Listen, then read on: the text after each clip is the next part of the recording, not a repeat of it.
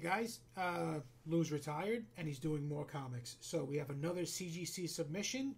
If you want to see it, stay tuned. Okay, so we have another CGC submission. This was also brought to New York Comic Con on October 9th. And it was back in my hands November 7th. This was Fast Tracked Economy. Great books, for the most part. Key issues. And we'll get right into it. Before we do that, though, this channel's not just going to be about comics. So next week, and by next week I mean the week after this airs, because this is not going to air for a couple of days, we're going to be doing some cooking. That's right. You, comic aficionado, is going to be doing some cooking with me. What are we making? Hulkamole. That's going to be our first dish, and I hope you're there for that. We're going to have a lot of fun. And with Thanksgiving coming up, you might want to throw this into your cooking repertoire. It's up to you, but I hope you join us. All right, let's get started. First, some information. I know the grades of a few of these, not all of them. I did press these myself, which is not saying much. Okay. The declared value of this box is $4,400. Declared meaning that if they get lost or damaged in the mail, that's the highest insurance that they'll pay, right? Okay, so let's do the first one. Now, I know the last video, I held it very, very close. I'm not going to hold it so close this time. Let's go. Let's see, first one. So, first one we have is X-Men number 6. This is, I guess, the first time Namor, or Namor, as for some reason the name was changed, with the new movie coming out. This suffered again from the same issue a lot of my other books suffered from. If you look up top over here, this was one of the books that was tucked into a manila folder or manila envelope, and over the years the glue just adhered to the book because the flap was tucked in. I bought X-Men number 1 through 60. Every one of them had this problem, so I had to go through the arduous task of removing them with something called undo. I'll put a link for the undo in the description so you can pick it up if you have a similar problem to this. It also takes off price stickers, things like that. Very, very easy to use. But it did take a toll on these books. So let's see what this one is. If we look at the, well, I'm going to look at the back. Look at the back in a second. Again, these are all going to be low to mid grade. I don't expect any high numbers on these. Okay, 2.5. Okay, 2.5. That's okay. These are all PC books. I don't really mind. Let's see if the back had damage. Oh, again. Ugh, look up top here. So I started pressing my own books. If you look right here, see that rippling there? Okay, so that's something I did. That didn't come with the book. The way to get around that, from what I found, and I missed this. So when I put this in, I pressed it, looked great, and then this must have happened. I didn't notice. Double board your buffer, spray it down a little bit of water, or just humidify the whole thing again and press it again. It should come out. But 2.5, that's okay. It's okay. With Namor coming out, I'm happy with any early Namor books. Okay, here's another one. Here we go. All right, X-Men number 9. This is I think the first meeting of Avengers and X-Men. Okay, and great. Same problem on the back. Let's see the grade, 4.5. Okay, and you can see that same problem down there, even worse. That's okay. I mean, 4.5, honestly, for this. I thought it was I did press it, took out all the little bumps and stuff, but I guess it could have been better, right? All right, let's keep going.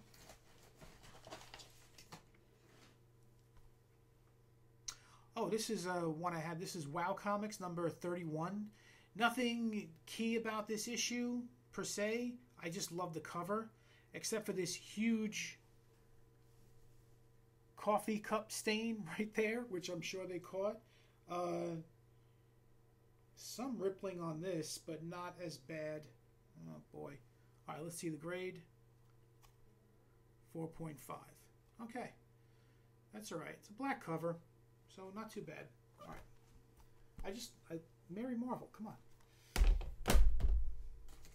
If any of you guys are pressing and you have one source for your pressing questions, let me know. I've been really getting a lot of questions answered on Facebook through Captain Mike, I believe. Captain Mike Pressing. You might want to check him out. They really helped me out a lot. Okay. Oh, I like this book. This is X-Men #2. And again, look at the top. See, I had to go through the, had to remove the flap. But this wasn't too bad, this one. All right. No rippling, thank goodness. Clean this as best I could. Let's see what we got. 3.0. Nice. Very nice. Okay. It's a nice looking book. I think people sleep on X-Men 2. It's the second appearance of the X-Men. It's a really great book. Much more affordable than X-Men 1, obviously. All right, let's see what we got here. By the way, there are 25 books in this submission. I'm also getting a pre-screen coming in. Epic fail on the pre-screen. Oh, God. Here we go. Oh, okay. I sent in Quick Draw McGraw #1. It looked great to me. So I'm expecting a high grade on this. I was hoping for at least a 9. Although I did notice some staining dots of some kind there, but it looked pretty good. I just want to get this nice bright yellow cover in plastic. Let's see. 7.5. All right, I'll check the notes on that.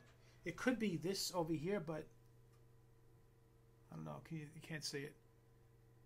It's like a blackness going down. Looks like printer's ink though. Screw it. I still like it. It's cool. All right. Let's see what we got here.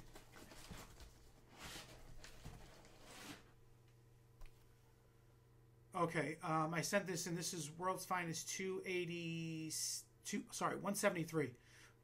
This is now touted as the first appearance of Two-Face in the Silver Age. It's not. It's just Batman is dressed up as Two-Face, and 284, Batman 284 is still the predominant first Silver Age appearance of Two-Face. I pressed it. Looked like it came out okay. Looks all right. Let's see. 5. No, I expected higher on that. Yeah, predates Batman 234. 234, sorry. All right. Still a cool cover, right? I will not be selling these on my Whatnot auctions, not right away anyway. On Whatnot, I'm known as Lou at Country Club Comics, country_club_comics. We have auctions every Saturday. This Saturday, by the way, is a big Star Wars show with Star Wars Hallmark ornaments predominantly, and then we have comics and toys and Funkos and things like that. You might want to tune into that. And then the following Sunday, we have an amazing stocking stuffer sale. Get ready for Christmas.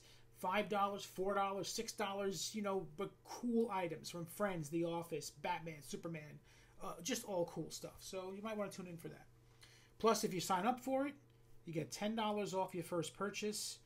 Doesn't have to be from me, you can, from any vendor, and there's a lot of cool vendors on that site, so you might want to check it out. I'll put a link below. Oh, okay, this is Tomb of Dracula. This better be freaking high. Tomb of Dracula #13, second appearance of Blade. I can't see the notes. Let me see. Origin of Blade. Okay. Nice looking book. Let's see how it went, how it goes. 9. All right, I'll take the 9. That's cool. It's really a good book. Nice. All right.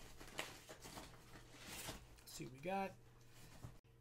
Okay, so let's see what we got next. We have Weird Mysteries #12. Really cool cover. I guess he didn't want his darling to go away. That's kind of eerie.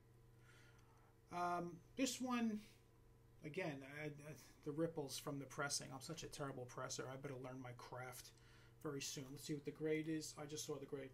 All right, 4.5. I think when it gets to this, you know, this midpoint, this low to mid grade, I'm not sure that, maybe I'll show you. Something like this can make a huge difference, but maybe it does. I'm sure it, in some fashion it does. You can see it there. All right, so 4.5 on that. Some Golden Age horror. Or is that Silver Age? I'm not even sure. Oh, Tomb of Dracula #1. Okay. Good, no rippling. Woo. Solid book. I don't know. I mean, big book, right? We don't know if Dracula's coming to the movies or hopefully in some fashion, maybe on Disney Plus. Let's see what we got here. 7.5. Okay, cool. That's nice. Nice solid book there. And I'll do the values at the end, and then I'll add them up and see what they are compared to the declared value. See if I did okay. Sick. All right, Man Thing. Man Thing. All right, I already had this in the... actually, no. Did Will by Night come out already? No, it hadn't come out. It was coming out... Oh, it came out that weekend when I submitted this. So getting it back like this. Again, I'm keeping this. I'm not selling it, so I'm not worried about capitalizing on the popularity. But let's see. And Man Thing number 1, 8.5. Nice. Okay. That's cool. Nice book.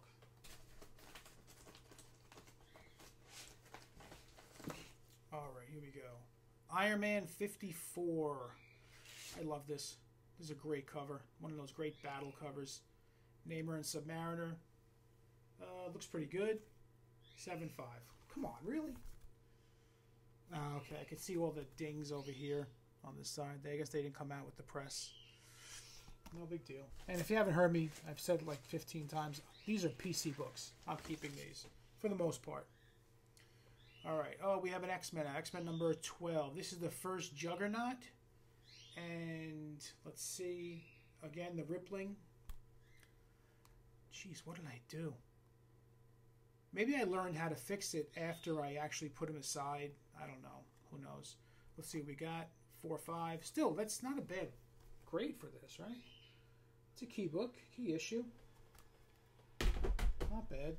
I'm wondering if that book that CGC just put out actually has a section on rippling and something else called canvassing, which we'll talk about in a future video. All right, Strange Tales number 159. This is the first, what's her name again? Oh boy, hold on. First appearance of Val. They just call it Val. They don't bother with the whole long name. I don't blame them. Looks like a pretty good book. Again, another 7.5. No issues back here.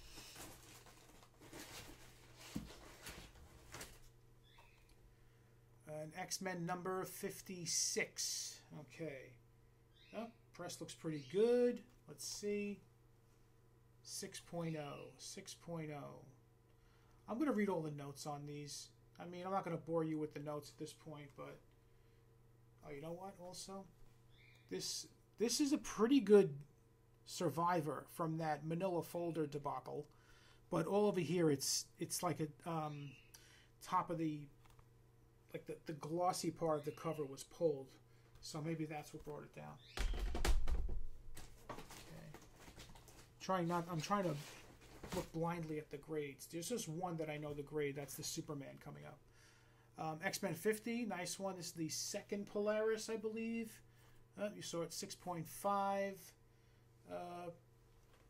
Outstanding Jim Steranko cover. This really is. I mean, people say it, but it's true. It's a great cover. Great cover. Okay.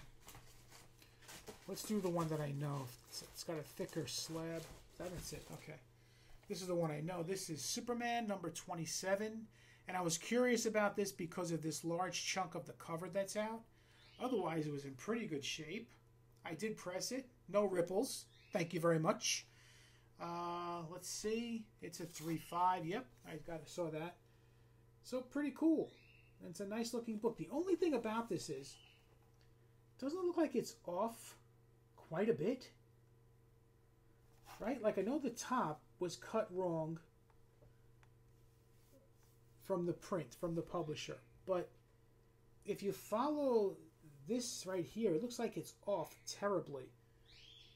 But over here, it looks like it's straight as an arrow. So I don't know. I don't know what that is. I mean, I don't think it was trimmed. And if it was trimmed, they certainly didn't catch it. So it's fine. Got a few more. No, the X-Men number 14. This is the first Sentinels, I believe. Yeah, First appearance of the Sentinels. Again, one of those books that, no rippling, nice. Okay, one of those books that was stuck with the manila folder, 4/5. Okay, these seem to be, here, that's the strange thing.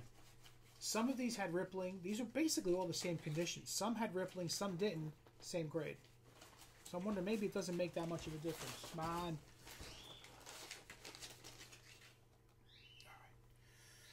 X-Men 35, love this book. One of my first comic books as a child. I wasn't around when this came. I mean, I was around when this came out, but this was purchased for me, given to me by a friend of my father. I remember this. Great book. Spider-Man appearance. Looks good. You know, mid-grade. Perfect. 5.0. That works for me. I know people are obsessed with getting the highest grade. These are my personal books, so I don't care. Not so much. I mean, you always want higher grades, but... Okay, what we got?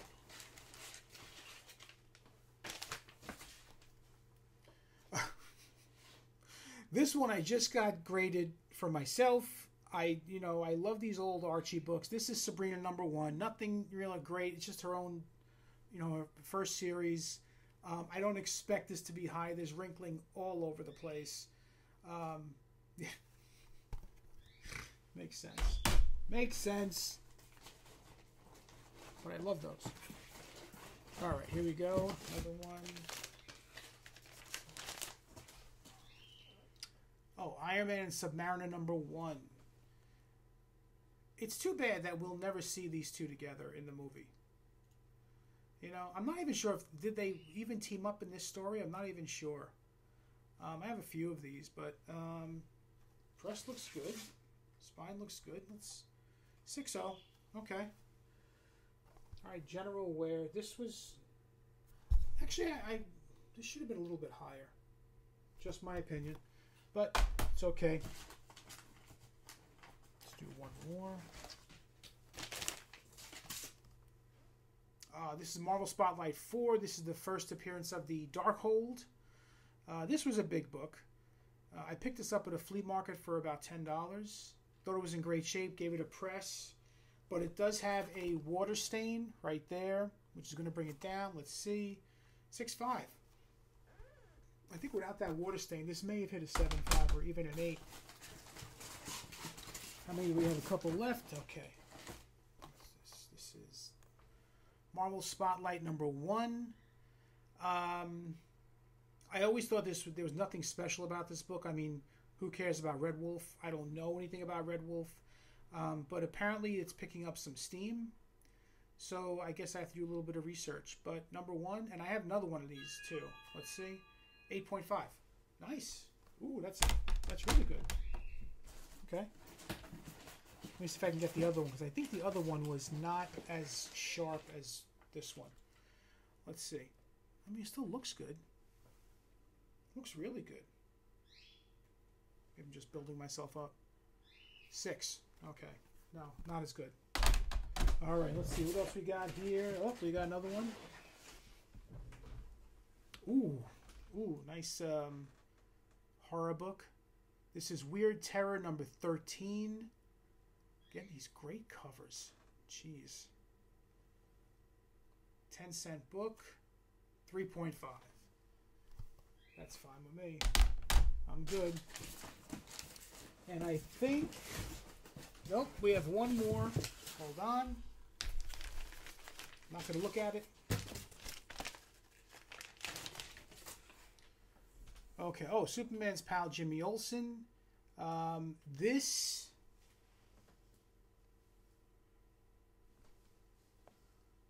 I have a problem with this book because I did something...